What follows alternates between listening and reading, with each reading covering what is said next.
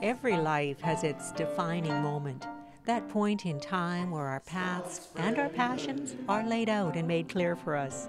And for Patricia Miller, that moment came early. I can remember when I was 7 years old saying to my mom, all I want is piano lessons.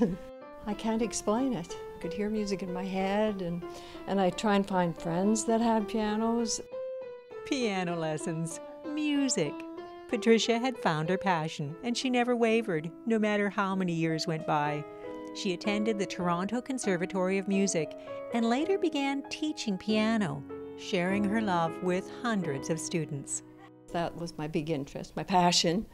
I just fell into teaching piano, and I love teaching.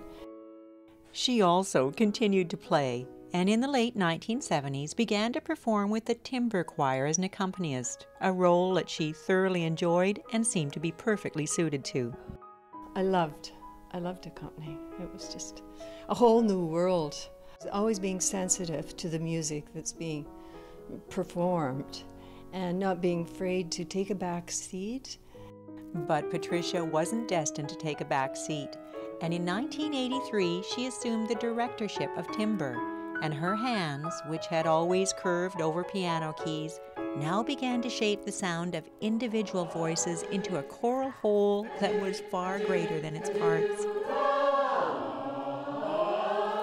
It was natural for me to conduct what I was feeling inside, and it's exciting to have the people respond to that.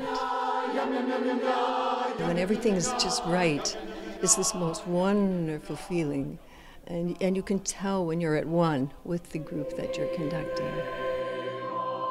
You get that special feeling when it all comes together. You know you're blending well, and you're thinking, hey, this is it. We can make a good show. In fact, Timber has been making a good show of it for over 40 years, the majority of them under Pat's directorship. And there's pretty much unanimous agreement that it was her who inspired them to always reach just a little bit further. Well, there are moments when she has to be hard on us for us to learn it and get down and work at it.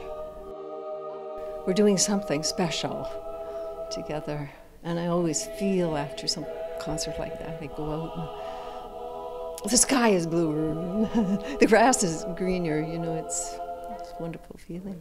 1, 2, are ready, and go. That wonderful feeling is something that Timber has shared on stages as far away as New York's Carnegie Hall.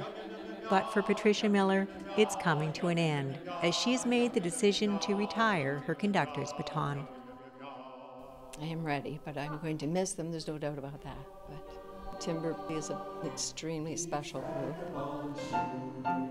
A special group, and a woman whose life's passion began with piano lessons, which have in turn enriched the lives of thousands.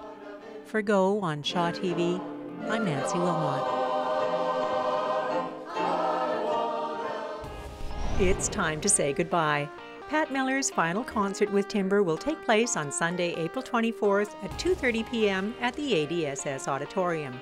Tickets are available at Roland Arts Centre, Echo Centre, Salmonberry's Finishing Touches, and at the door, if available.